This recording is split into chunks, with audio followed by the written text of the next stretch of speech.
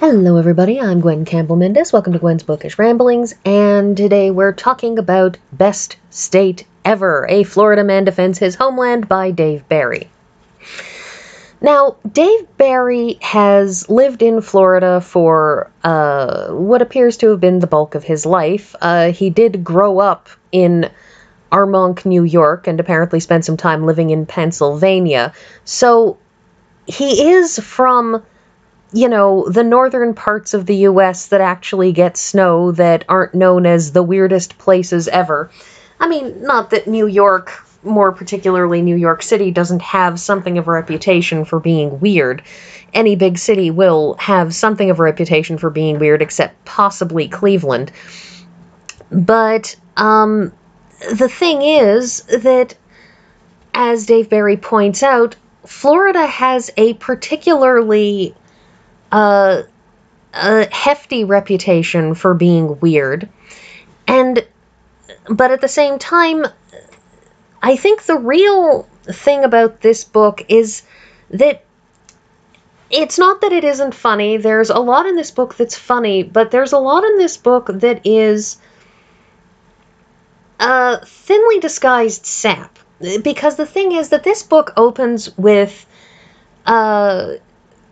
Barry describing a thing that he's had in interviews, that, people come up to him and they ask the question, what's wrong with Florida? They don't ask, why do you live here? Or questions like, they specifically ask, what's wrong with Florida? Or at least so he says. And the thing is that he makes the point that, people complain and ask about what's wrong with Florida, but they keep moving there.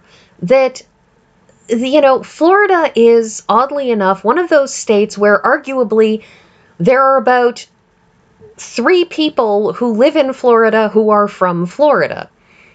That the bulk of the state appears to be made up of what we could call expat New Yorkers and elderly people who have decided to move somewhere that they don't have to worry about slipping on ice in the middle of winter because it's Florida and they don't really have winter there the way those of us from up north are used to. Although with global warming, frankly, I'm seeing less and less winter up here as well. The thing is, though, that people keep moving there, but at the same time everybody makes fun of it, and it's kind of this defensive reaction of, if there's something so wrong with Florida, why do you people keep moving here? And the answer to that, of course, is that it's very far south and also not a desert, because California and Texas and other such states are like massively desert. Also, California has earthquakes, and nobody wants to deal with that. So what he does in this book is he talks about and visited a whole bunch of just weird places. And, he does a brief pocket history of Florida, which is the usual somewhat historical but somewhat ahistorical summary that Dave Barry does. And then he starts talking about the so-called skunk ape, which is there are a lot of different variants on Bigfoot the world over. And the skunk ape is effectively Florida's answer to the Bigfoot legend. Most places have one. You look long enough and you will find a Bigfoot variant that people bring up. But in this case, he goes to visit a man named Dave Shealy, who lives in a very, very small town called Ochope, which is a small town that was one of those victims of governmental attempts to deal with environmental issues, because this is one of those things that happens in a lot of places. We have a history of that in Canada in the 1960s, that a whole bunch of families out on the east coast of Canada got booted out of their homes because of various governmental issues and environmental stuff and fish stocks and all kinds of other things, that they said, no, you have to move. And it's a thing governments do periodically, and on the one hand, it is wholly understandable, especially when it's a matter of protecting the environment, but the problem is that very often governments do this without putting in sufficient safeguards to deal with the fact that they are displacing families and taking away their livelihoods. And it's always problematic. So Barry talks about, the skunk ape and how ridiculous it is, and he talks about, how absolutely horrifyingly terrifying the Everglades are because they are filled up with alligators, and alligators are terrifying. And he talks about the skunk ape research headquarters, which also serves as a campground store, and you can buy skunk ape t-shirts, skunk ape hoodies, skunk ape drink cozies, skunk ape hunting permits, skunk ape refrigerator magnets. If you can't find a skunk ape related item you're looking for here, it probably doesn't exist.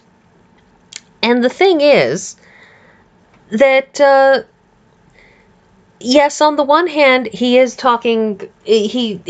makes fun of the skunk ape thing because it's ridiculous, but at the same time, he expresses a great deal of sympathy for the man who runs that store, who is kind of one of the last holdouts of this small town that was ruined by the government trying to protect the environment.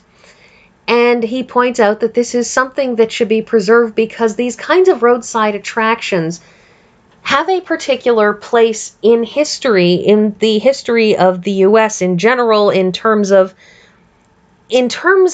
just what people used to do when they touristed back in the day. These days, people kind of just go to Florida and then they go straight to A, the beach, B, Disney, or, see a lot of, nightclubs. But time was when you went on these sorts of things, you went on a road trip and you just stop at whatever random, place happened to catch your eye. So he talks about Gatorland. He goes to Lock and Load Miami, which is a place where you can go and you get to shoot large numbers of guns and you get to shoot semi-automatic weapons and things like that. And it's the kind of place that you honestly don't quite expect Dave Barry to be attracted to, and yet, as he points out, he is very much the kind of guy who likes to, watch stuff get blowed up good, which can be very entertaining. I just don't see the attraction of guns. Exploding vacuum cleaner competition, absolutely. Semi-automatic to automatic weapons, less so, but, apparently he was into it, or so he claims. He talks about going to Live, which was, at least in 2016, one of the hottest clubs, and he got in there, and he's a man who is in his 60s and his 70s, and, doesn't really belong at a club like that, but he and his wife go anyways to experience it, and it's a lot of standing around, and he expresses his distaste for the idea of the celebrity DJ, which is a person who stands at the front of the room and plays pre-recorded music, and making a celebrity of a person who presses a button to put on a particular song. It's easy to understand the distaste. He also spends a great deal of time, he spends a whole chapter talking about the villages, which are a retirement place where where what you get is old people who can go to this place and they live there, and what Dave Barry points out is the fact that everybody drives around in golf carts is ridiculous. There are quote, historic plaques out front on which are written elaborate made-up histories about the made-up people who lived in this building decades ago before the building existed. He talks a lot about old people who are performing random freestyle moves such as you would have seen in a disco in 73, couples who took dance lessons and are faithfully executing the steps they learned, and line dancers. And, you know, he's talking about elaborate line dances, complex multi-step routines that you have to practice before you get out there in the mass of people all moving together. And, you know, they're very, very white, and there's a distinct lack of diversity, and it's very, very old white people as he describes it, and yet at the same time he points out that it's a place where people who are in their 60s and 70s can go, and they don't have their kids or their grandchildren going, "Oh my God, Dad, Grandpa, you are so embarrassing. I don't want to be seen in public with you." That if they want to go out and dance, then they can do that and have a good time. That they can listen to the music that they enjoy. That they can have nights out. That they can have what are kind of equivalent to old person nightclub evenings without having to go through what you go through going to a nightclub, because everybody there is the same age as you and everybody there likes the same music. And it's an interesting point because it's that interesting social shift that we've had over the years that, you know, yes, at one time children should be seen and not heard, but right now, you know, these are older people who, you know, they will, if they leave, they will be told to be seen and not heard. And it's about the lifestyle. It's about, you know, being able to, you know, enjoy being in this place. And sure, it's repetitive and a whole bunch of things, but it's just such an interesting point that he makes. But Dave Barry's big point about Florida is that it's a weird place and that's why he likes it. And, you know, it is true that a place like that would be soul-sucking to at least the way that the kind of person that he presents himself as being. But, you know, he talks about how it's just, he can see the attraction of saying that these are people who they want to actually enjoy themselves and they don't want to have to worry about people thinking that they're weird or wrong or what have you. So it's a very, very interesting and unusual book because it has that ineffable touch of Dave Barry humor to it, but there is a distinctly sappy undertone. It's lacking a lot of the cynicism that you find in things that he did when he was younger. And in a way, I think he may be softening his edges. He's softening his edges, I think, a little bit as he gets older.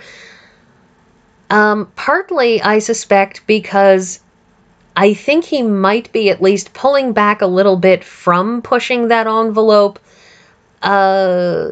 Because when you push the envelope, you have to be a little bit more on the ball. You have to be a little bit more mentally active. And I think this is it's very Dave Barry. I don't want to deny for a second that this isn't a very funny book.